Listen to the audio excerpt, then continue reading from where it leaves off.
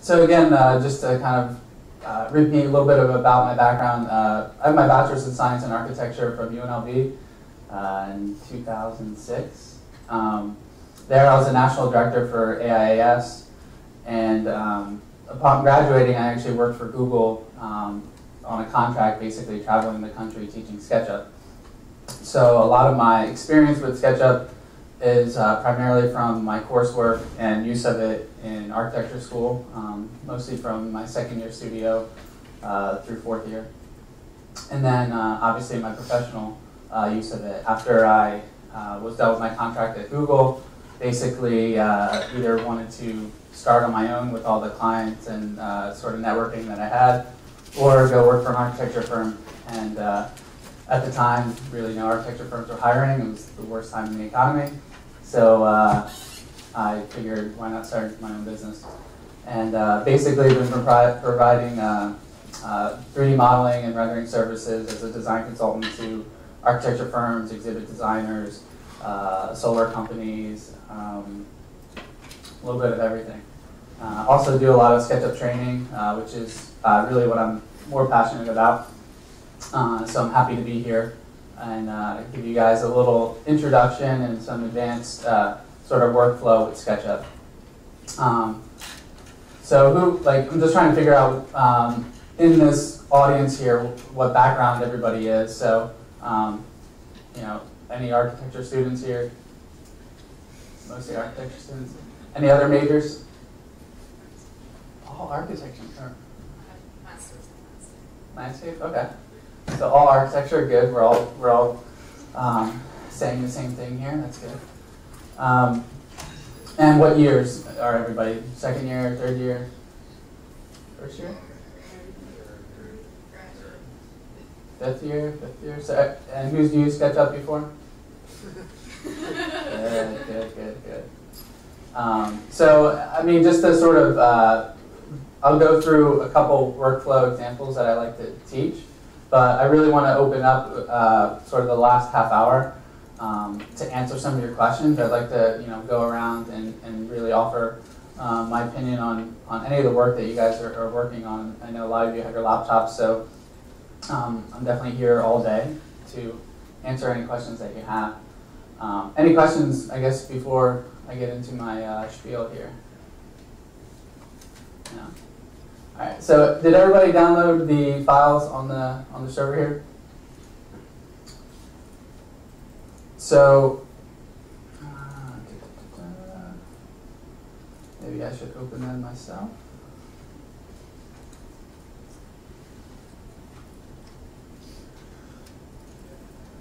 All right, so what I have in the advanced workshop here is basically two examples. One is importing from AutoCAD. Has anybody done this process? Importing from AutoCAD? Just a few? Couple nods.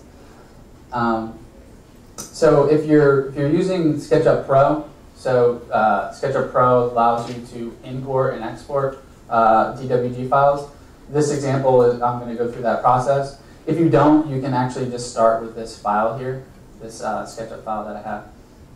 The other example that I want to show you is a good technique that's really not really looked at a lot in SketchUp, and that's called photo match. Does anybody know a photo match in SketchUp? Just two? Okay.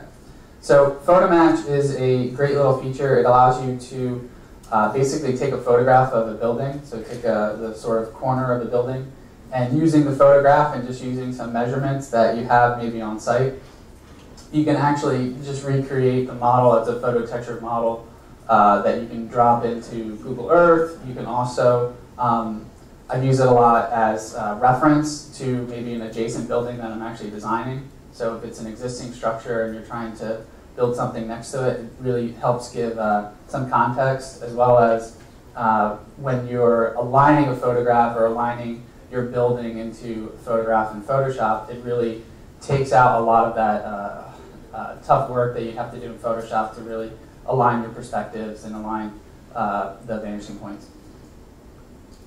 So I guess we'll get started here just with the CAD import here. What version of SketchUp is everybody using here? Are you still on SketchUp 8? Any 13s? Okay. So if you're still on SketchUp 8, there's really not much of a difference between 8 and 13. Just so you know the sort of history, SketchUp used to be owned by Atlas Software. Google bought them in 2006, 2007, and then just recently sold them in the last year and a half to Trimble. And Trimble's a big GIS sort of navigation technology sort of company. So in that, SketchUp 2013 is sort of Trimble's stamp on it, and they just really just sort of changed the icons, and not really much else has been affected. So let's just go through this sort of workflow here. I'm just going to close out the SketchUp template here. Now, if you have SketchUp Pro, who has SketchUp Pro again? A couple of people? All right, so I'll just walk through this quickly, and then that way everybody who doesn't have it can keep up. So anytime you import a AutoCAD file into SketchUp, you first need to find, obviously, the location of the file. So I just went to File Import, going to the Advanced Workshop folder in CAD Import Example. Make sure your file type is set up as DWG. And I think, is everybody, we have some PC users, some Mac users, is that right? Some PC. Wouldn't it be better if you turn down the lights? Yeah, we can turn it down. Yeah, we can turn it down a little bit. I think they can read better. See a little bit better? Yeah. Well, I'll try it and you tell me if... There's a light controller. Oh, it is over there. So the interface is a little bit different on a Mac than it is on a PC. But there's just a couple of main things that I want to make sure I show you here. One error most people have when they first import an AutoCAD file is it imports, but the scale's off. So what was 12 inches is actually 12 feet. And that's because of an import option. So before you select the DWG file that you import, make sure you go to Options. Now by default, if you just installed SketchUp, this is what it looks like straight out of the box. So merge coplanar faces, this has to do with if there's actual 3D geometry from the DWG file. It just makes sure all of them are merged so you don't have like triangulated faces that make up the same plane. Orient faces consistently is again 3D geometry from AutoCAD. It just turns outside faces outward and inside faces inward. Not too much to really worry about here. What's critical is your scale. So if your AutoCAD file is in inches, which 90% of the time the files I'm working on are in inches, you want to make sure you set that as inches. The last critical thing to show here, this is a good little trick. Let's say you're importing AutoCAD files a lot, like maybe you're using it as a reference, and you know, a week goes by and you have an updated CAD plan. If you click Preserve Drawing Origin, that remembers where the UCS is in AutoCAD, or your 0, point, and it just references that to the 0, point in SketchUp. So the next time you import this CAD file, it's going to import on the exact same location. So go ahead and click OK, and then you can click Open. You'll get a little import results here. So this just tells you all the information that SketchUp imports. SketchUp doesn't import XREFs, so you need to bind them or put them part of the file. It doesn't import text or hatches, so it really just sort of imports the stray geometry that you have here. So you go ahead and click Close, and you'll see the start of the SketchUp file sort of imported here. And the first thing that I always like to do is just do a zoom extents, which it's this tool down here in the bottom left. It's also, keyboard shortcut is Shift-Z. That does a zoom extents for you. Now, for those of you who don't have SketchUp Pro, just go ahead and open the CAD Residence DWG imported file, and that'll get you at the same spot that we are here. So a couple of you have done this process before, right? What was your biggest challenge, or what was usually like your next step that you do here?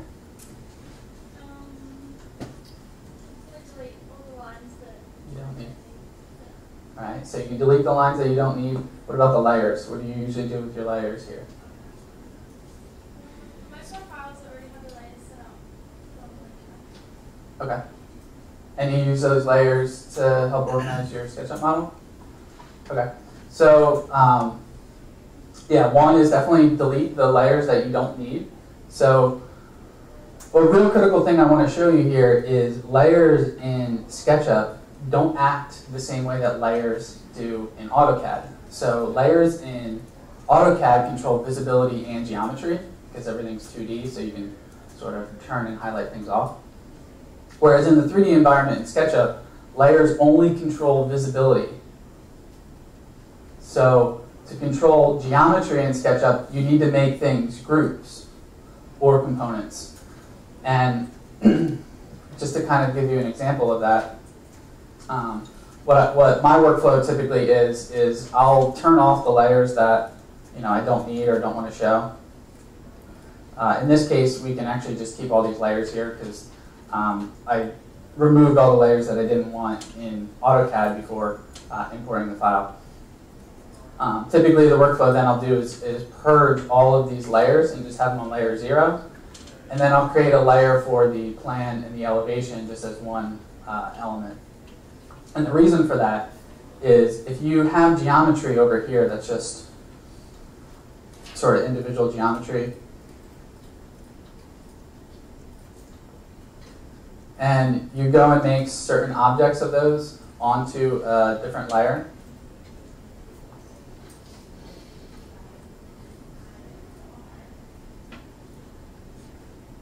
so let's say I move this to a node.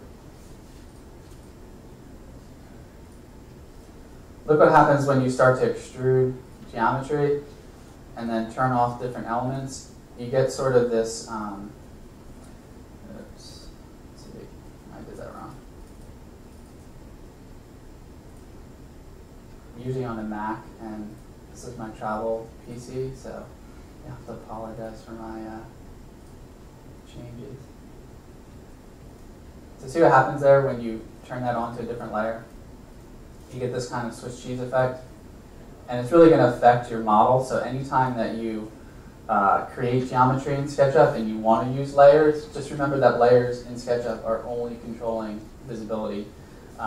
We'll go through this workflow of this simple house here and create groups, assign them to layers to control visibility, and then we'll model and build from that. So with the file open here, what I'd like to do is go into a top view, and if you don't have this toolbar up here, this Views toolbar, you can go to View Toolbars and select the Views toolset. On a Mac, it's a little bit different, and this is typically the toolbar set that I like, but on a Mac you have to, on a Mac you have to go to View. You have to go to View, Customize Toolbar, all the way at the bottom, and then it's going to bring up this tool palette that you can basically drag all the tools that you want up in the model. So in this case, the top right now by default is going to have a lot of your getting started drawing tools. You can actually drag those out. You'll see a little like trash can sort of effect or paper that's sort of spitting out. At the top of the toolbars on a Mac, and same with the PC, I always try to keep the face styles and the view styles up top. And then on the left is just your large tool set. So your large tool set is all the drawing tools that you'll ever need in SketchUp.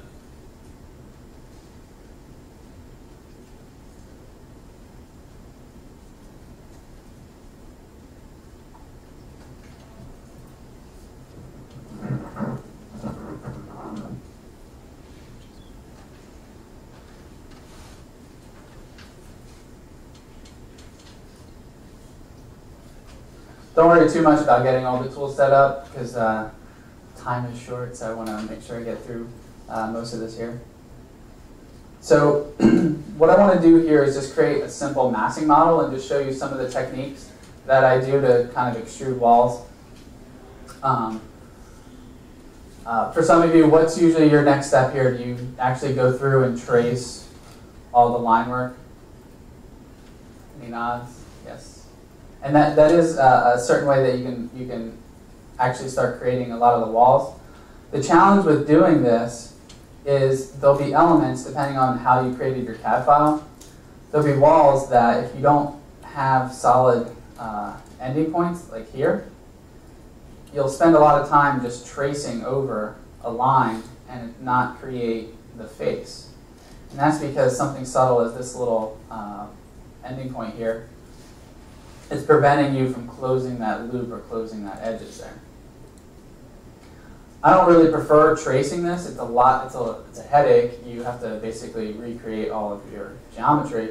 But then also when you start to extrude elements, any break in that segment, so in this case the break of the stairs here, it's going to extrude that line work up. So it creates another step for us to actually come through with the eraser and erase all that geometry.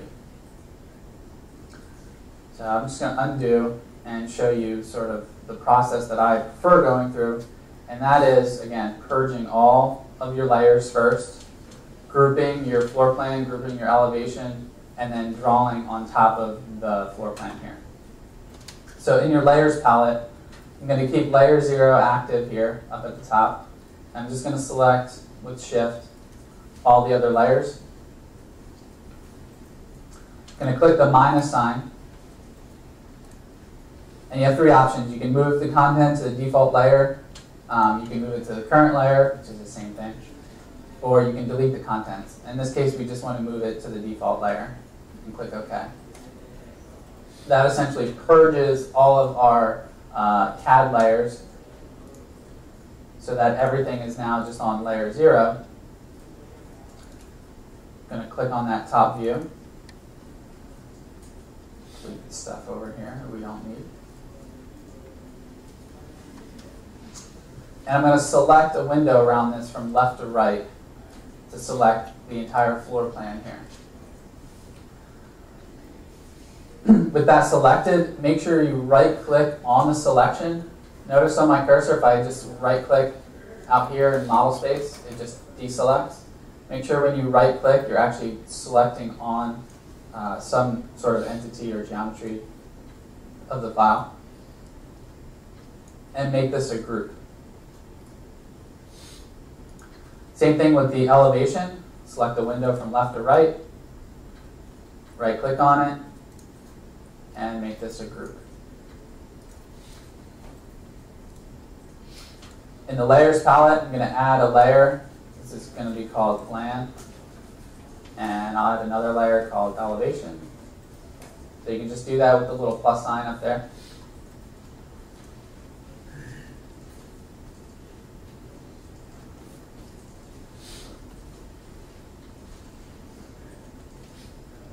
Now, it's sort of a stupid feature of SketchUp, and I don't get it, but this layer palette, this is where you create layers and you turn them on and off, but it isn't where you actually assign geometry to your layer. So I can't just select this and click the elevation layer. It doesn't move that geometry to that layer. Instead, you either have to bring up window entity info, or there's a little tool palette that you could bring up. And typically I just I disregard this tool palette and I just use the entity info, just a little bit easier.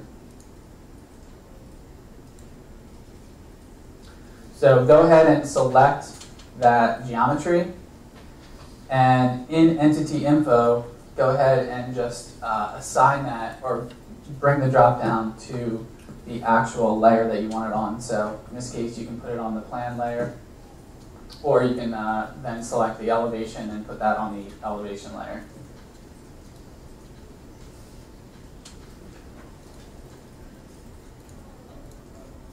So select here, put this on plan, select this one, put this on elevation. So now all the geometry is on all the internal geometry is still always drawn on layer 0, but if I want to control the visibility, let's say I want to turn off the plan, I can turn it off here. Same with the elevation.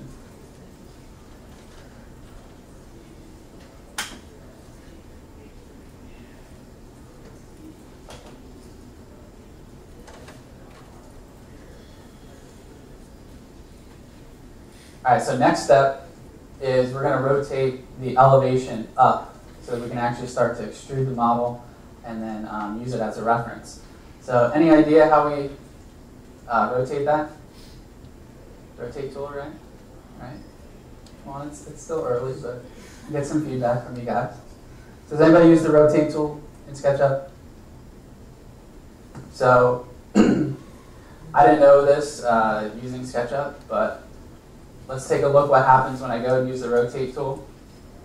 So first, let's pre-select the elevation. And I've used this tool before, so let's do what I've done in the past. Just click the rotate tool. Notice that the scale that it's, or the angle that it's on the blue axis. So it's on this sort of ground plane. If I go to rotate this, so I'm trying to flip this up, I can't do it because it's only allowing me to rotate this on this blue plane. Anybody know how to work around this? Change the axes. Right? How'd you do that?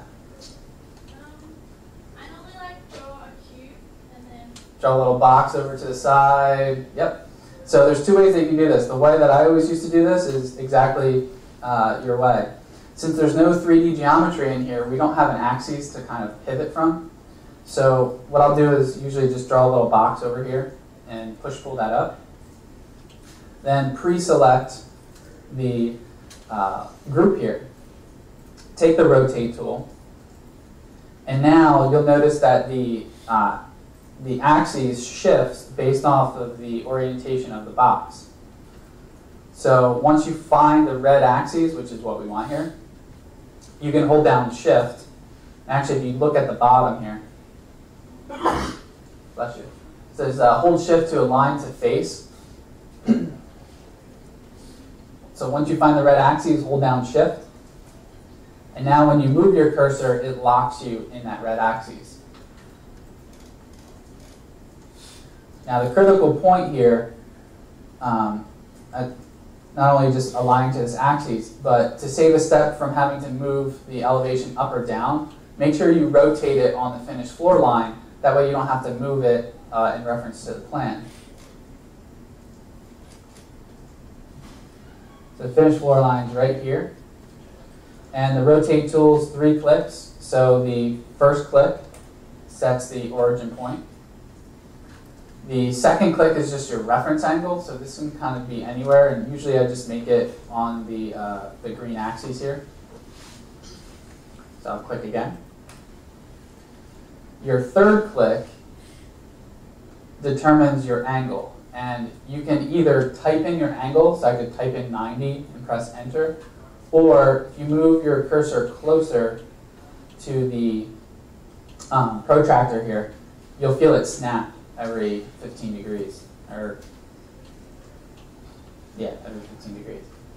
And then you can click and set that. So that's the way that I used to do this for a good 3-4 years, until I realized there's a little built-in trick with the rotate tool. So let me undo. And the trick is, after you pre-select your elevation, and you click the rotate tool, remember the first click sets the origin point. Instead of click and releasing this first click, just click and hold. So I'm holding on my mouse right now, holding on my left key. And as you're holding, move your cursor out, and you can see the, basically see the protractor rotate in whatever angle that you specify. So in this case, I'm going to find the red axis, and then release. And that is essentially your first click. Your second click, again, can be anywhere in the green axis here. So I'll just click once. And then your third click, you can either type in 90 or click once you get to 90. Anybody able to do that? If we go, good.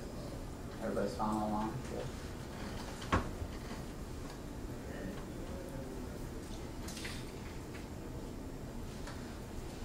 Time we got 11:30.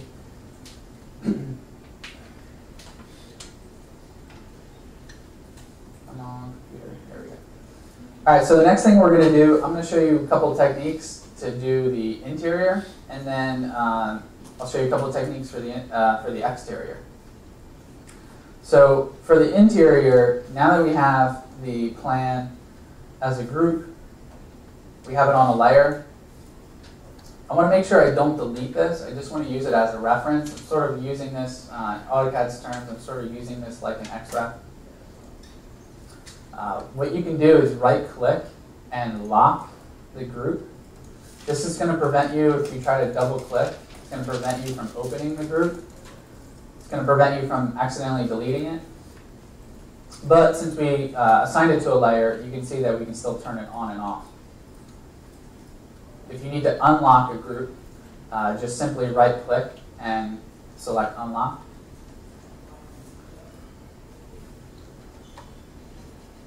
Now there's a couple ways that we can build this model, and one is using the line tool. We could take the line tool and trace around the perimeter of the building. But again, that sort of, it takes a lot of time. You got to make sure you're on each sort of little endpoint. What I prefer doing is using the rectangle tool. So go ahead and click on the rectangle tool. It's also shortcut R. And I'm going to start in this top left corner here, and I'm going to use the rectangle tool and just basically draw the shapes of the model here. So start there, draw it to this point here, and then draw this last sort of section where the living room and dining room are. Here we're going to just draw this little cutout. And that way you have basically the shell of the building sort of traced out.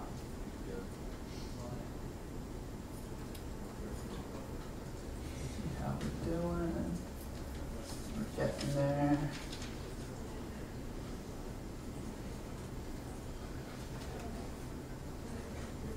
And if I'm moving a little too fast, let me know. I can slow it down a little bit. Feel free to speak up, ask questions. I'm here all day.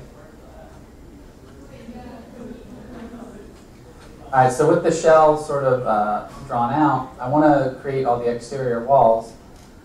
But before I do that, you'll see from creating the 3 boxes, well, in this case 4, let's turn off the plan layer here. Let's take the eraser and just erase these internal and then these 2 external edges to get us the perimeter of the entire house.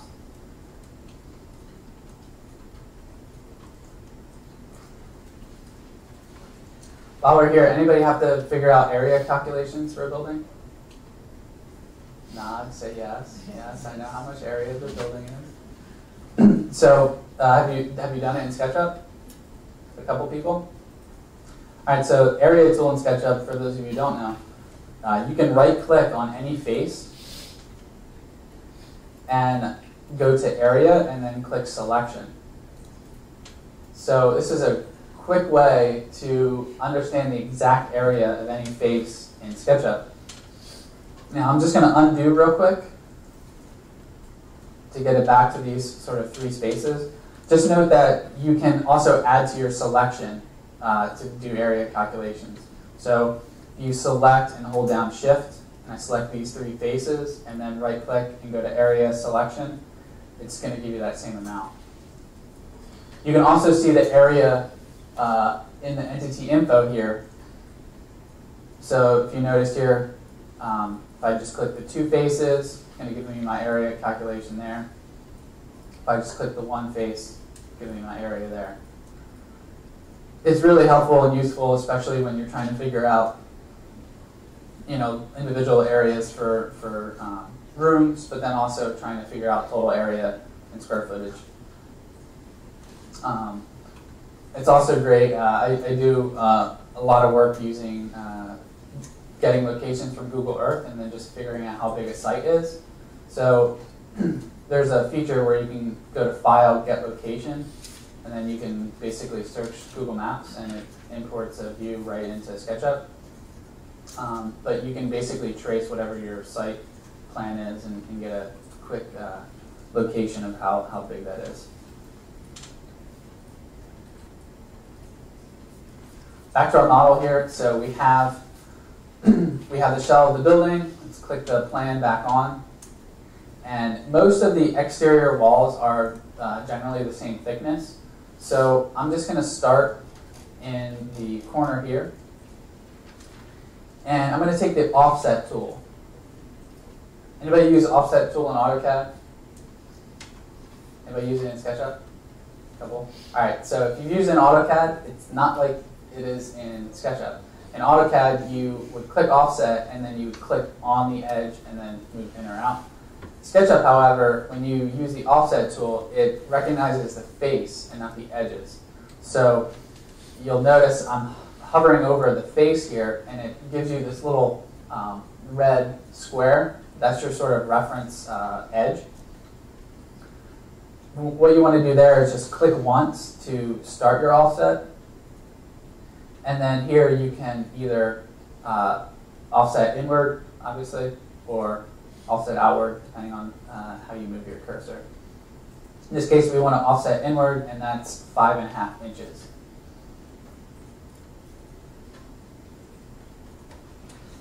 Now, just as a side note, just to show you a trick,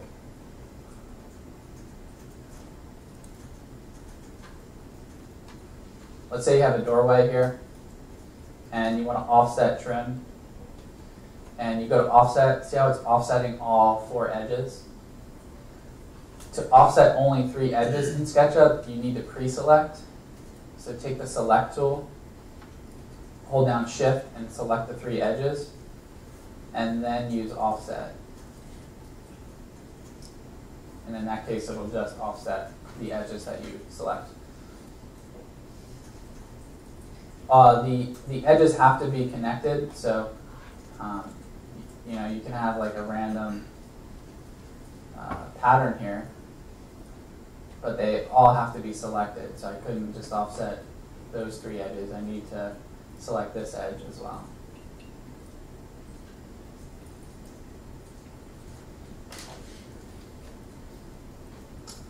So we got the edges offset. Let's go ahead and take push-pull, which is P, your keyboard shortcut. And let's push-pull this first floor up. And what we're going to do, since we have the elevation here, let's just go ahead and infer. Let's infer to this point here. So it's 9 feet, 5 1/4. I'm not too concerned about getting this height correct. Let's just get it pretty close. But it's a nice feature. You can infer to your elevation or any geometry as you're push-pulling.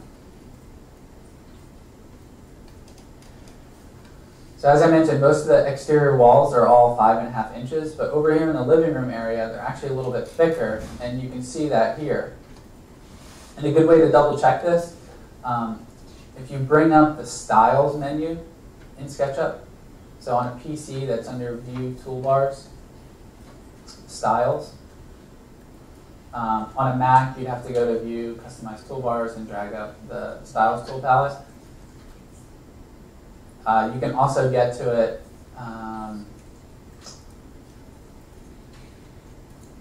under View, Face Styles. What I want you to click is this first one, which is called X-Ray. Allows you to see through the model.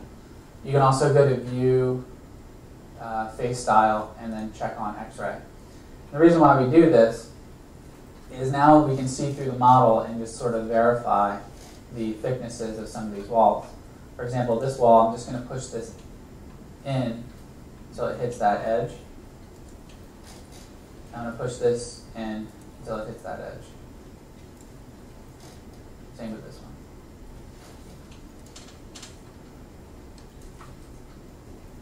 To turn off X-ray mode, you simply just need to click the icon, or again, view base styles, just uncheck X-ray. So many of you have gotten to this point before in creating your models, more or less. So what's usually your next step for creating the inside walls? Do you use like the line tool to trace the ground? Do you use a rectangle tool and extrude them up? What do you usually do? I probably just use the line tool, but most of my buildings aren't very orthogonal, so it Makes it a little challenging? Yeah. Okay. Anybody else? Any other tips or tricks anybody uses? No? All right, so the way I always first did this prior to having training from SketchUp, which was very helpful, and looking at hundreds of video tutorials. Basically, there's a couple ways that you can approach extruding the walls up. The longest way and the most tedious is using the line tool and basically recreating your drawing. And you know, this is a huge pain. It's awful to do. It's very time intensive. The other is using the rectangle tool and just modeling out the elements there. And again, that's sort of time intensive. The trick that I've been doing lately, specifically in a building like this where all your walls are the same height, so this isn't going to work on every example, but it's a good starting point, and then you can move off from there. But basically, the trick that I have is, since our exterior walls are extruded up to whatever height and our interior walls are going to be that same height, rather than using line or rectangle tool, we're actually going to use move copy and the copy and paste feature. And to do that, and I'll show this and then I'll walk around and give any help as you're trying this. To do that, what I'm going to do is select this line here, and you could select any of these any one vertical line here. And I'm going to just press Control-C or Command-C on a Mac. And then notice when I hit Control-V, see when I paste this line, the inserting point of that line is actually on the edge, on the bottom edge. And what I can do is basically just paste multiple copies all around the edge of the model.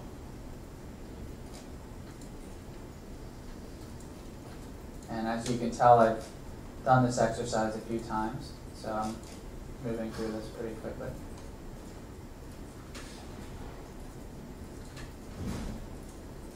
So again, this is just Control-V.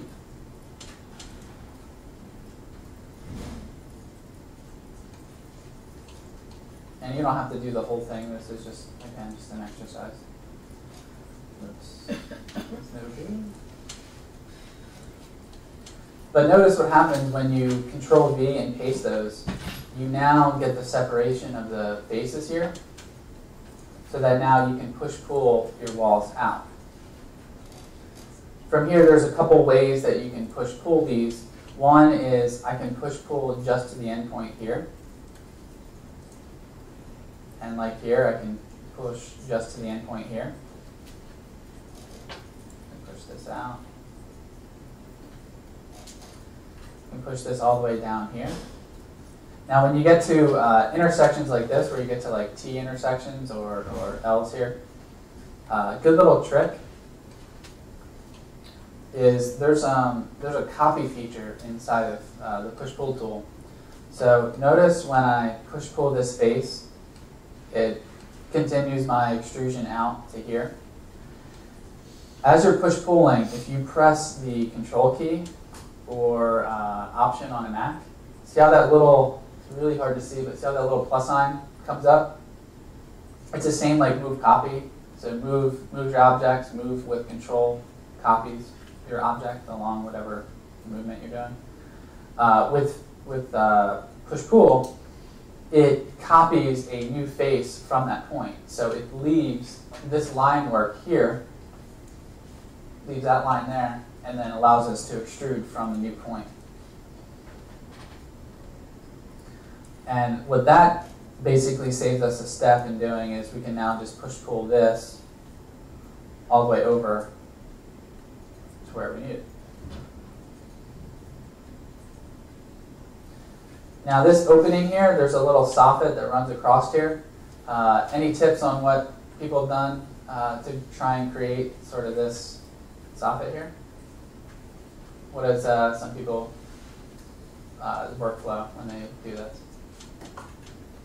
You use the measuring tape and measure it up to how high I want, and then drew a line. Yep. So that's definitely one way. So if you take the tape measure tool, make sure that plus sign is checked on. That's with control. You can draw a line up, and let's say this opening's at 8 feet. That gives you a guide that you can now draw from. So in this case, the long way to do this is to take the line tool and trace that line from there. Trace another line over. It fills in the top face because it's a closed loop of edges, so you can actually just select them and delete them.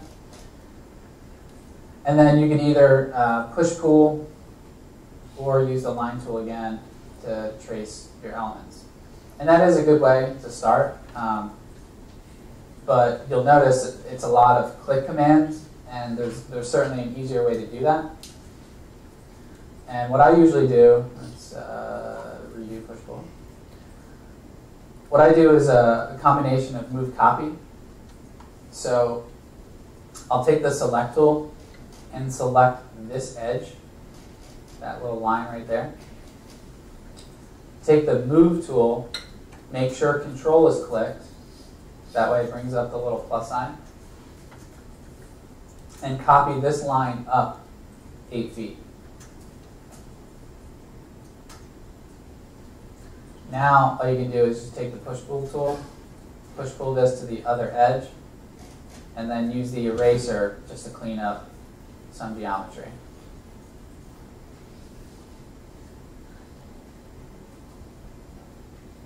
Anybody use that technique? No? Yes, you guys learned something. Great. Awesome. All right, here's another technique which I use sometimes as well. So in this case, as we push pull the exterior walls, instead of stopping here where you have openings, I'm going to push pull this all the way, even over your door jambs.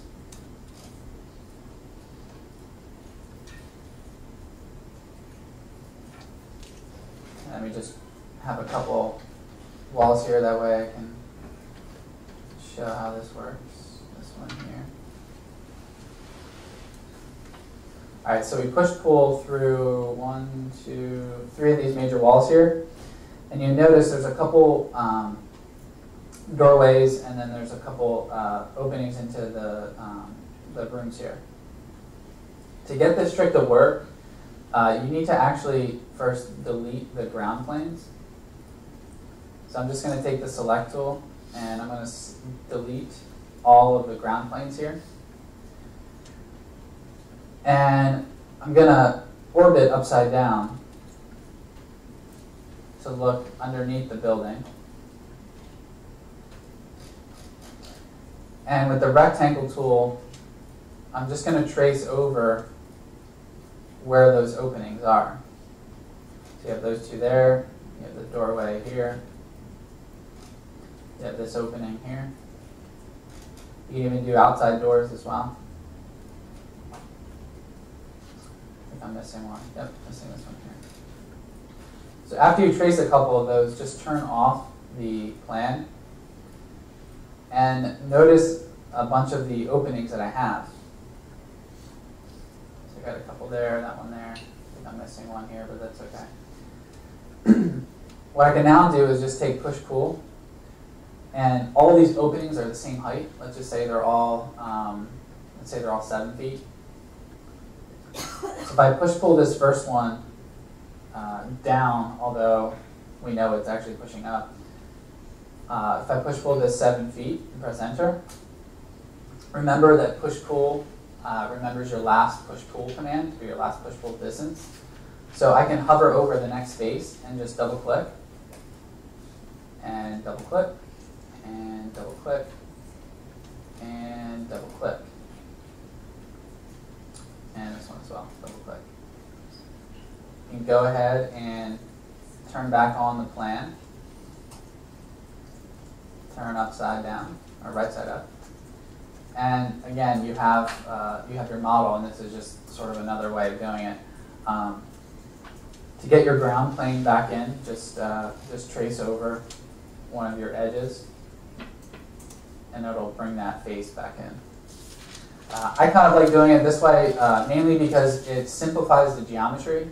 So you don't have a lot of stray edges and stray geometry running around your model, and it makes it also easier to basically clean up any loose edges here, because you don't have as many to clean up.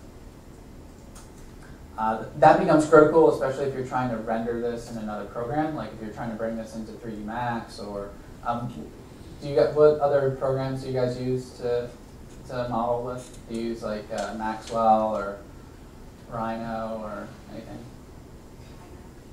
Rhino? Do you model just everything in Rhino and then? No, I'm currently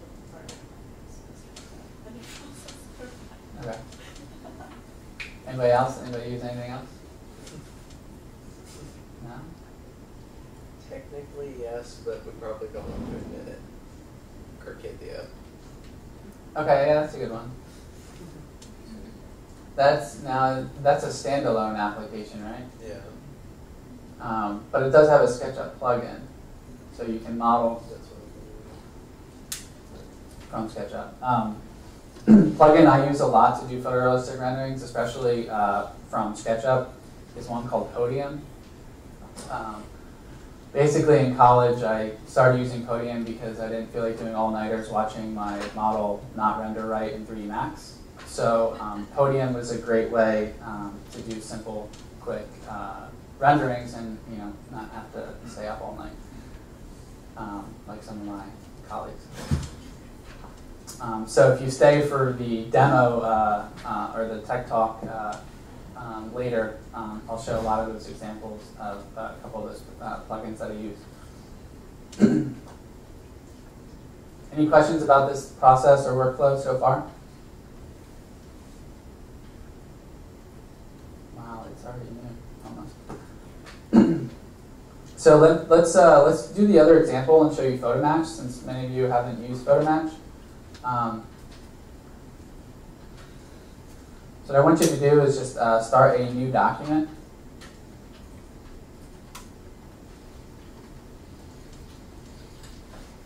And I'll try and go through this, hopefully in just sort of 15 minutes.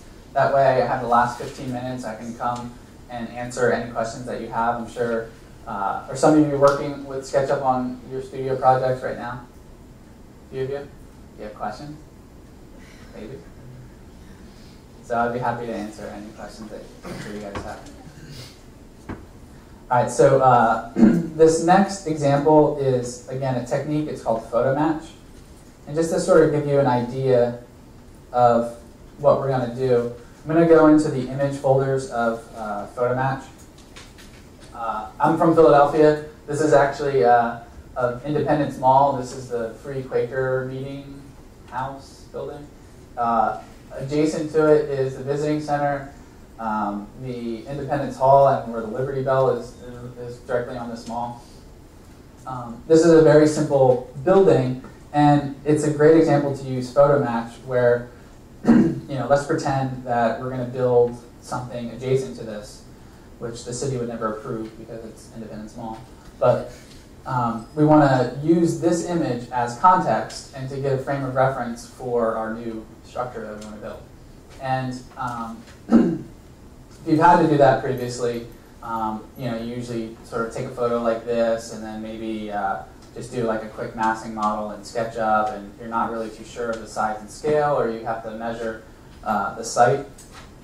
Basically, this process with PhotoMatch really takes out a lot of that work using this technique. And we're going to start with this photo here, which is the file is called O1 Start Photo Match. But just to give you an idea, typically when I do photo match examples, I'll try and take corner, straight on corner shots of the building. See the homeless people there?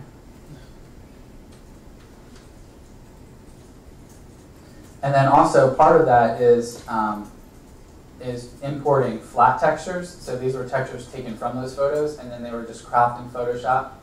Everybody use Photoshop? Yes, a couple nods. So when you crop a texture, anybody ever cropped with the perspective checked on? You ever seen that little feature? So when you use the crop tool in Photoshop, there's a little checkbox up at the top that says you can crop in perspective. And it will basically take whatever angle you have of your four corners and flatten it to a flat image like this, which is great to use as a texture that you can just drop right into SketchUp. So that's how something like this was created. This makes it a lot easier to do textures and saves a lot of time from having to detail and model a lot of this information. So in our new file, let's go to File, Import. Let's go to Photo Match Example. Make sure all supported image types is selected. Go into the Image folder. Now, before you click Open, you have 3 import options. So the interface looks a little different on a Mac. I think it's a drop down here somewhere. What we want to do, typically when you import textures, you import them as a texture. In this case with Photo Match, you want to click Use as New Photo Match, or sorry, Use as New Match Photo. There's actually a lawsuit about using the term Photo Match and Match Photo, so they had to rename this to say New Match Photo. Click the first image and then click Open.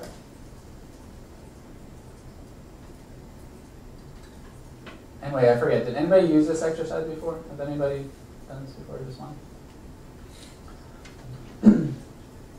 All right, so what we have here, and this is a good exercise in 2-point perspectives. What we have here is the origin point, which is here, your center little origin point. The yellow line is your horizon line. And if I zoom out a little bit, this point here and this point here are your vanishing points of this photo.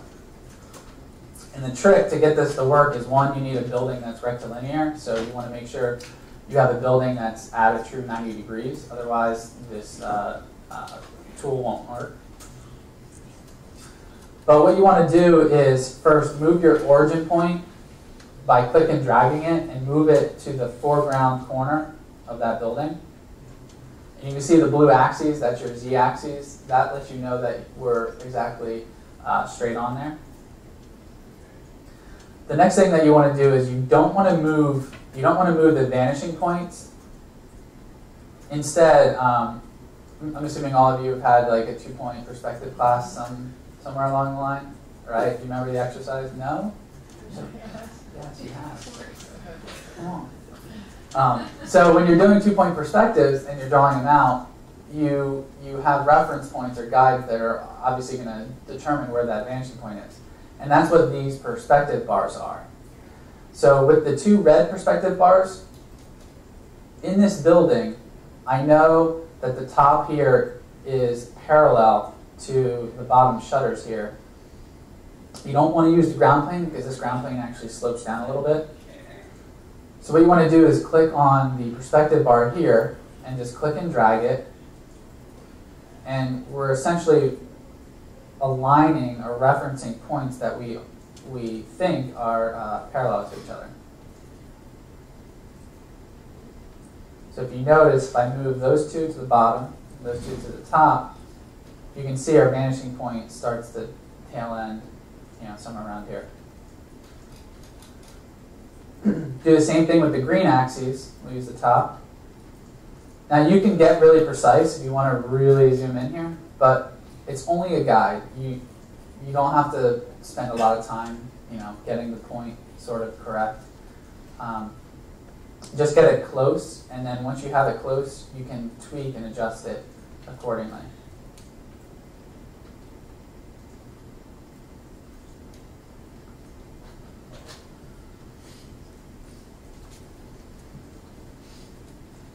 Anybody following along?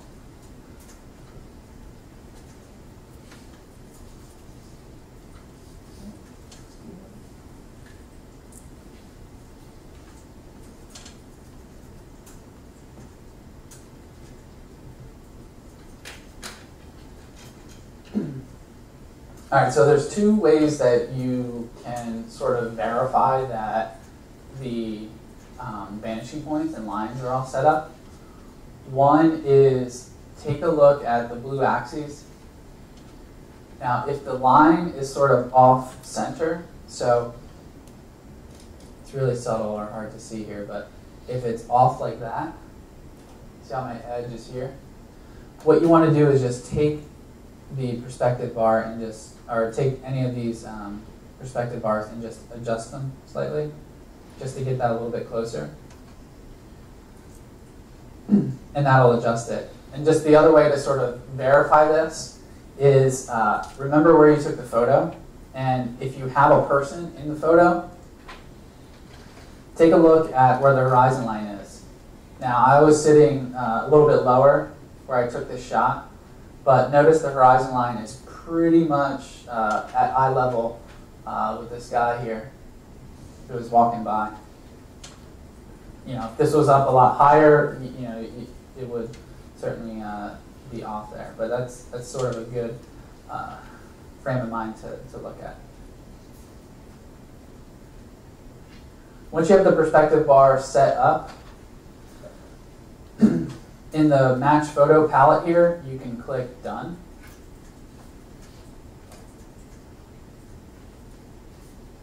And the first thing that people try to do is try to orbit in a photo. And notice how you lose your photo.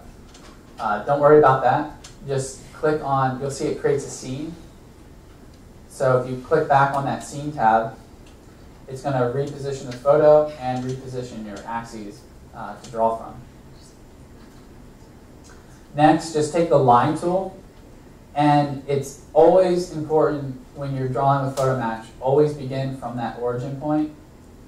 And what I'm going to do is just take the line tool and go along the red axes to here.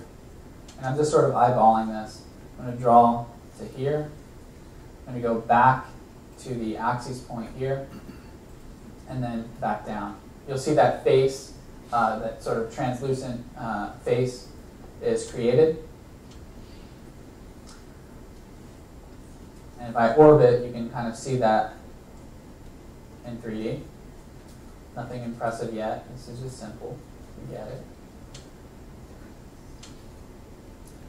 What you can do now is take the push-pull tool and push-pull this face back to right around where the edge of the building aligns to. So again, if we orbit, okay, we got a box, that's cool. Now, where this gets really nice, or where it's really interesting, is if you take the select tool and select the front face, right click on the front face and select Project Photo. And do the same thing on the left face here. Right click and Project Photo. So now when I orbit, it essentially stamps the photo as a texture now on those two faces. With it as a projected texture, if I take the line tool and draw from midpoint to midpoint, and take the move tool and just move this line up, this line here, you'll see that that texture projects and stays with the face of the model. So I can move this up in the blue axis approximately where the height is, right there.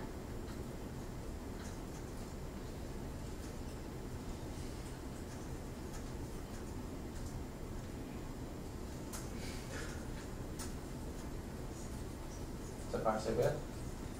Anyway. So this texture is kind of ugly because what happens when you project a texture in photo match, the closer you get to the vanishing point, the more distorted the photo is. So if you look at this corner detail versus what the texture looks like down here, it's much, much more distorted here because you're projecting it and you're spreading the pixels out. So what we want to do is just replace this texture. And you can do that by using File Import. I go to Textures in that folder. There's the texture called Side 1.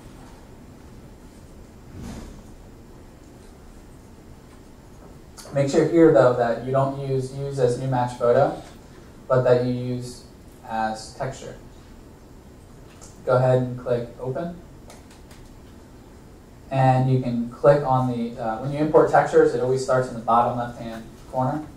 So you can click here to start your import. And a little trick when you're importing textures, the X and Y of this was a little bit taller than the actual model. So right now it's locking the proportion as I'm importing this. But if you ever import textures and you need to break that lock, you'll see at the bottom here that, shift equals non-uniform. If I find this endpoint here and I hold down shift, you'll see how I can break that and sort of set it to how I want it to be.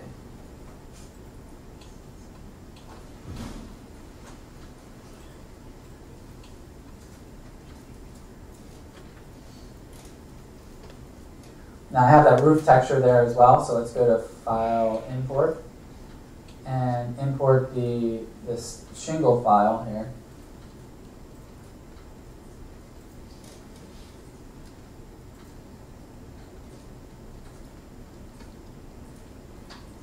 And then we'll use the paint bucket. If you ever use a paint bucket, you can hold down Alt, or I think it's Alt on a piece on a Mac as well. It's either Alt or Option. I can't remember. If I sample this texture, I can now paste it over here. And same with this texture. If I want to sample this, I can apply it to the back. So we have this model sort of done in photo match, but we don't have it geolocated. We want to actually plot this right in Philadelphia, right on the on Independence Mall there, because we want to then kind of make a building next to it to draw from. Anybody use the Get Geolocation feature in SketchUp? Just one? So I'll go through this feature because it really is a great feature, and it's updated a lot in the last couple of years. Before, if you wanted to get a location from Google Earth, you would actually have to have Google Earth downloaded on your computer. You'd have to have the view set up in Google Earth, and then you'd have to click on an icon in SketchUp that would get that location and then stamp it on there, and it would only be a grayscale image. Since SketchUp 8, you don't have to have Google Earth on your computer. Instead, you can do this process here, which you can follow along. You go to File, Geolocation. Go ahead and click Add Location.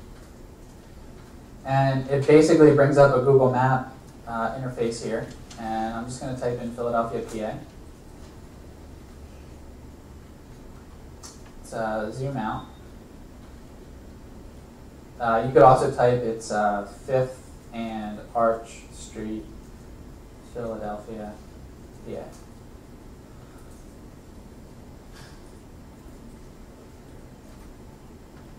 Just to give you a frame of reference. So here's the building that we modeled. Here's where the Liberty Bell's held. Here's where the Liberty Bell's held. Independence Mall, or Independence Hall. The Mint, and the Constitution Center.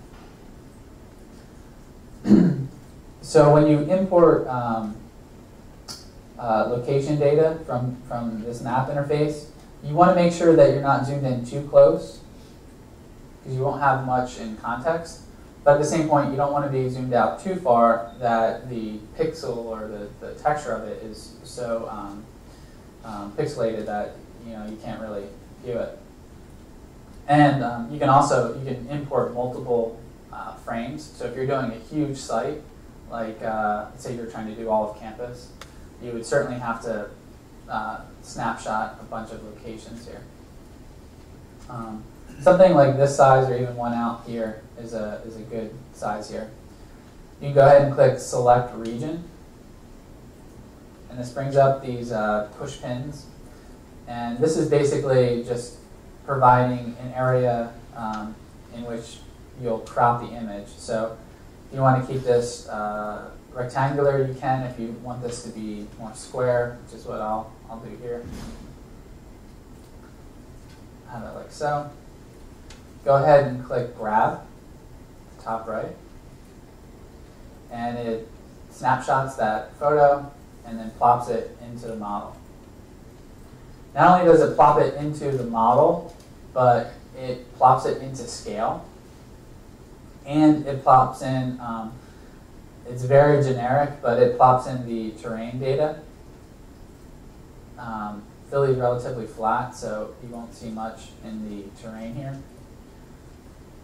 But if I click on the Google Earth terrain layer,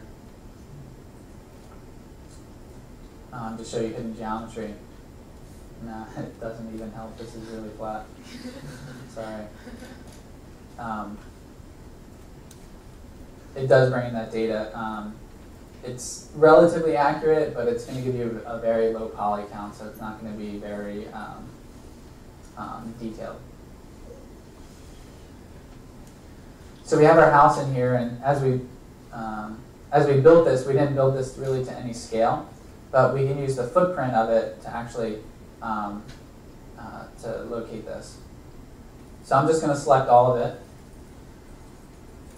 right click and make it a group, just so that it's easier to move. I like to group objects often and usually as soon as possible.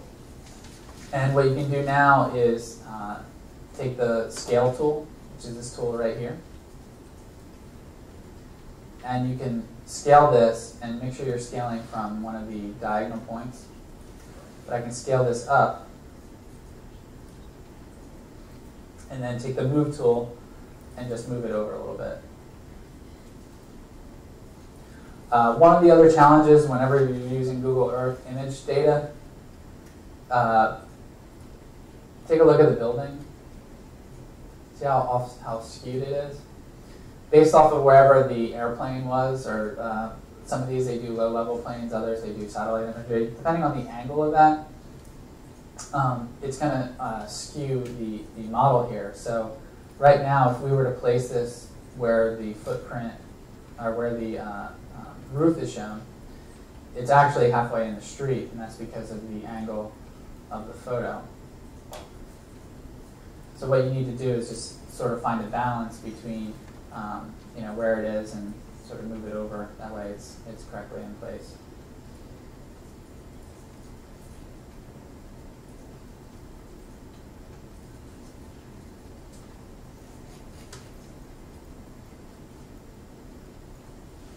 Another great thing just about getting location is if you go to Model Info and go to Geolocation, you can set a manual location. You can it gives you the exact latitude and longitude. If you're doing sun studies, you can go to Window Shadows, and when you turn on shadows, these are accurate shadows based off of this exact latitude and longitude. By default, if you just bring this right from SketchUp, the default location is Boulder, Colorado, and that's where SketchUp was from. It's basically started. So these are more accurate. But does anybody do solar studies for any of their models? One, couple hands. So there's a really great plugin if you're trying to put solar panels on, some contract work that I do is actually for a solar company. There's this plugin, I think I have it here. I'll just show it real quick. Yeah.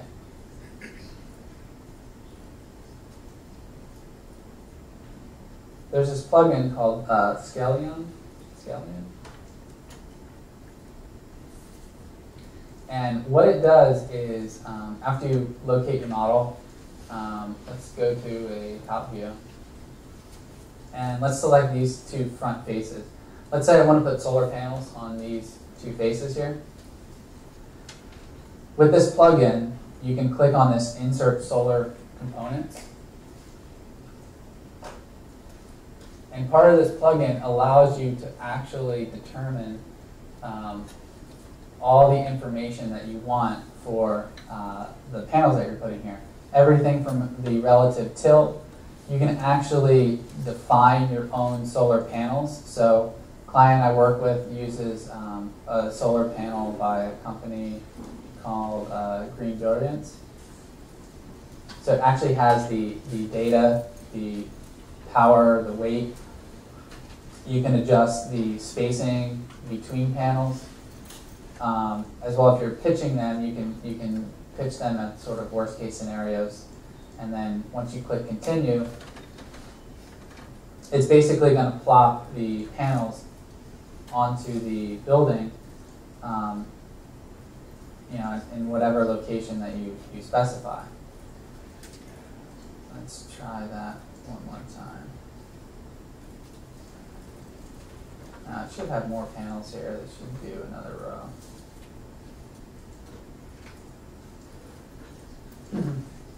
Aside from just creating the panels here, any of you familiar with PV Watts or NREL?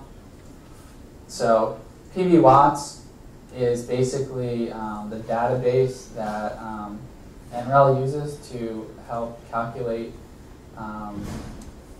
solar calculations. Bad way of saying it, but anyway, it links all this research data, and you could go on PV Watts' website and actually plug in all this data. But instead, this uses your model data, puts in all that information, and calculates.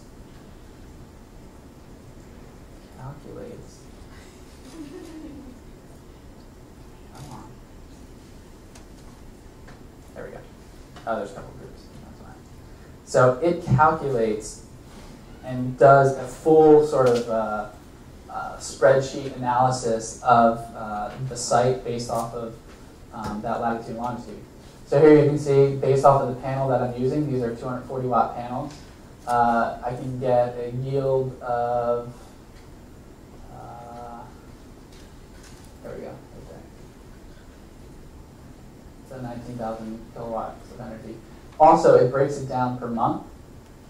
And this is all relative to the angle and pitch that you have it in your model. So you can easily run through simulations of, if it's a flat roof, like a lot of buildings in Philly, you can run through analysis of doing more panels but all flat, or doing panels that are 30 degrees that are more they're going to get more solar gain, but then you have to space them out so you don't have challenges in shading.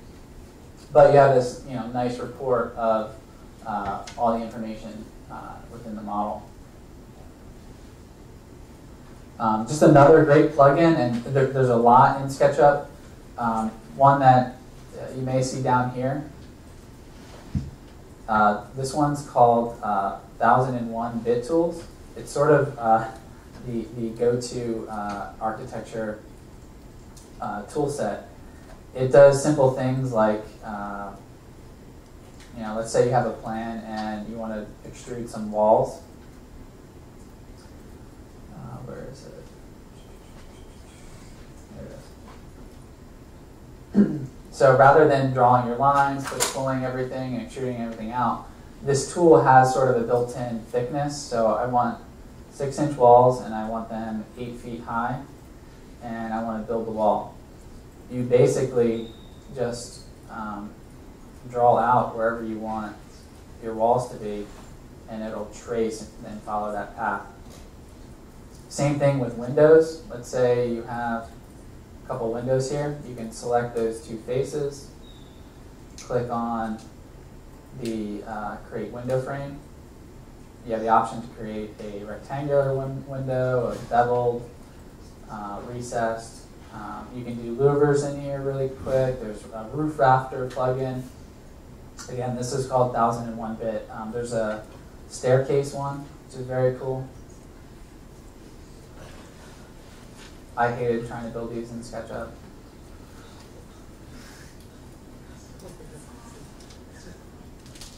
Also, just other resources just to be aware of for content. Do a lot of you use the 3D warehouse? Or anybody not know what the 3D warehouse is? So the 3D warehouse is basically a free online repository of SketchUp models. This is a good starting point to get any kind of furniture and stuff that you need. I actually barely ever use this. Mainly because I hate searching through and finding models, because since it is a free website, anybody can sort of upload it. Instead, it's a little pricey, but I think it's well worth it. This website called FormFonts.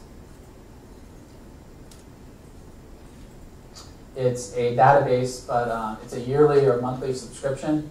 I think for 2 years, it's a little over $230 or something like that. But you get 30 downloads a day, so you can really build up a library fast. Even if you have a couple people chip in, just starting to create a library of models. The great thing about this is their models are a lot cleaner. So when you try to do renderings, they're not hogs like some other content providers where they just really slow down your model. And they have a lot of good furniture here as well. So everything from 2D components like people that face you to trees, exercise equipment, any kind of model that you need is really here.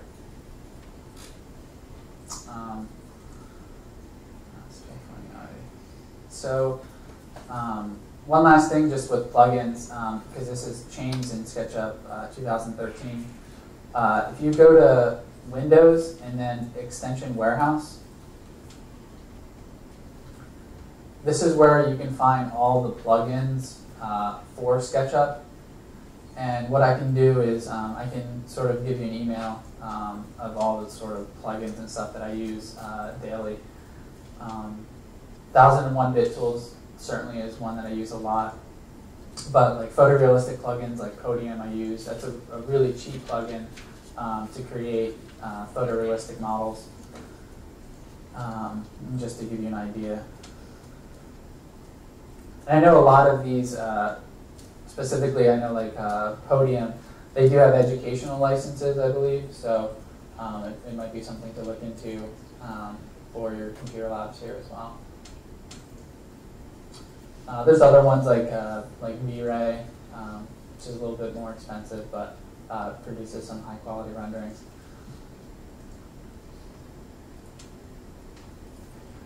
I'll open the floor and ask any questions that you might have.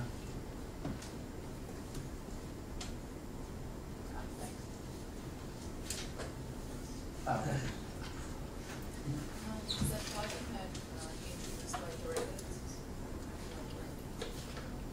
This 1001-bit one? Not really. It's a little bit more simpler. It's really the plugin itself is really just based off of creating some essential drawing tools like the doors and windows and louvers and rafters. So it's not as complex. Is this similar like 3D Max? Because I know that 3D Max has heavy builds and Yeah. I mean, this though, it'll give you more control of, like, let's say on this wall here, I have this this opening here, right? And I want to create a window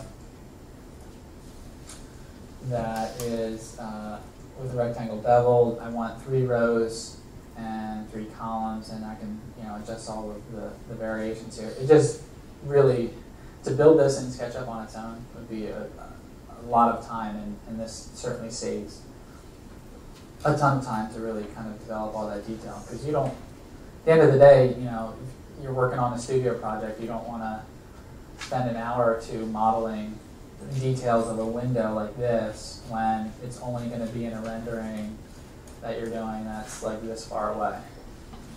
So it just gives that level of detail that you need, and does it pretty quickly. Have you used the layout feature of SketchUp 8? Yes, I didn't get into layout at all. Anybody familiar with layout? Just a few. So layout is basically like the paper space of SketchUp. It's not like a construction document sort of paper space. I think I have an example on here that I can show. Or maybe I can click on create one real quick.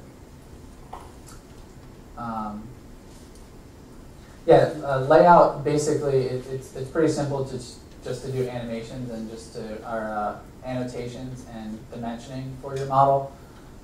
It's really critical on when you save scenes. So you can save preset scenes like this, like maybe a top view with parallel projections.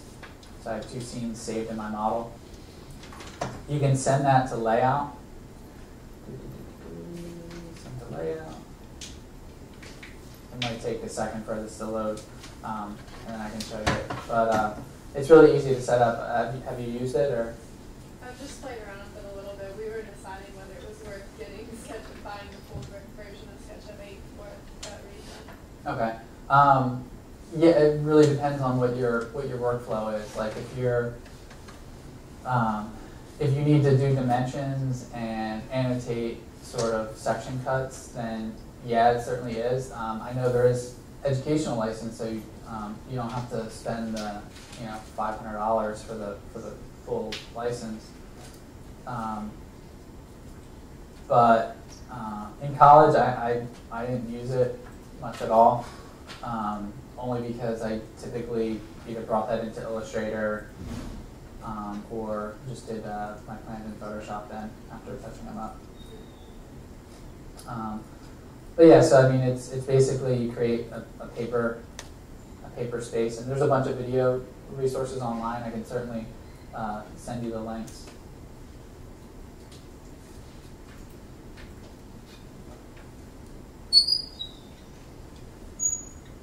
But you can create any sort of template that you like. It brings in a viewport of your model. What's nice is you can double click and basically change your view, alter your view that you have in your model. You can't, like in paper space in AutoCAD, you can enter that view and make changes. Here, it's only allowing you to orbit into those. If you make changes in your SketchUp model, you just have to update your reference in layout here. Can you set it to a scale? Yep. So like if let's say this one here in your, so we're 11 by 17 sheet of paper. On the side here, there's a SketchUp model tab here where you can select specific scenes that you had. So that second scene that we saved was a top view. So you can see it says top view. And then instead of current scale, you can just adjust that to whichever scale that you want. So 16th inch is a little small. Let's try 8. Let's go one more.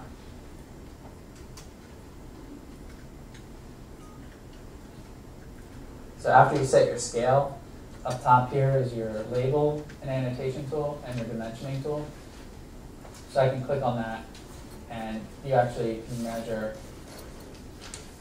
your distances from your SketchUp model.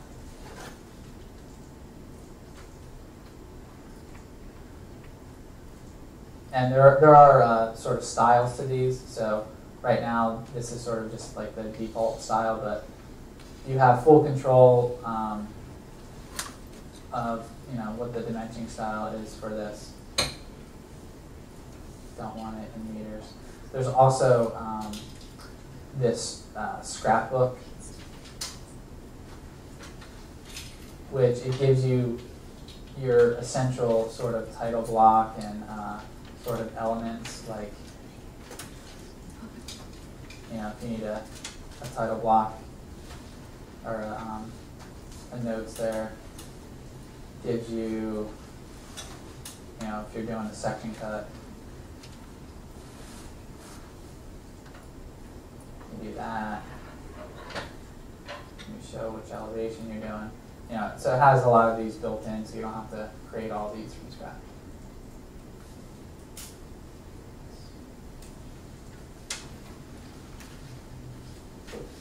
Any other questions?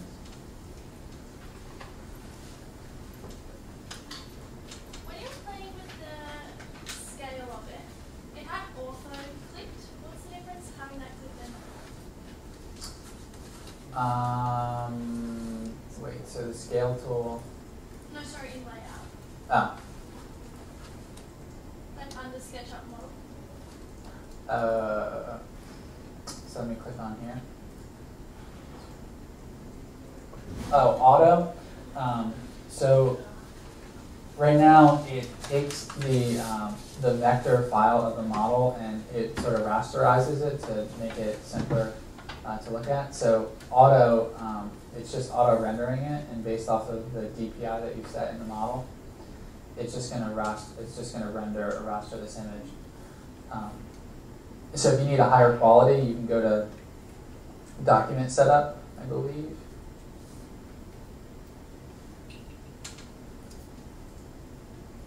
Maybe I'm wrong. It's been a while since I've used this.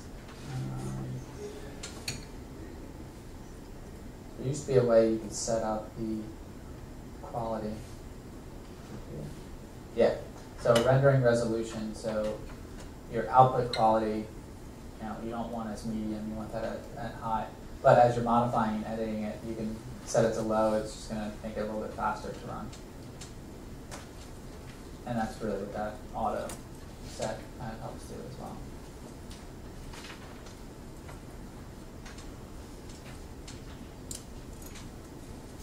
Any other questions?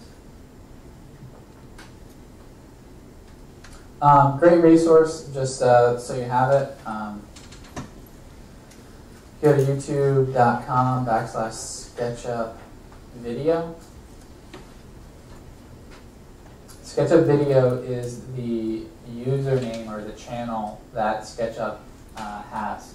So these are all videos directly from SketchUp. It's a great starting point. When I started learning SketchUp, I don't even think YouTube existed yet, but they had videos on their website that really were tool specific. So there's a getting started, there's like a toolbar series, and I just went through each tool and really understood how each tool works individually, and then as you work through your project workflow, you'll find ways in which to model things a little bit easier. I guess my last tip of advice when you're modeling in SketchUp, just remember what your end result is. In Studio, I would spend hours modeling detail for something that, I modeled the back of the building, but I only showed 2 renderings from the front 2 angles. So I wasted, 4 or 5 hours doing the back of the model that, the professor never saw. So as you're building your models and developing things, I don't want to say cut corners, but make good use of your time. That way you can focus on a lot of the details that you need to create in certain views, but then also you can hide your mistakes.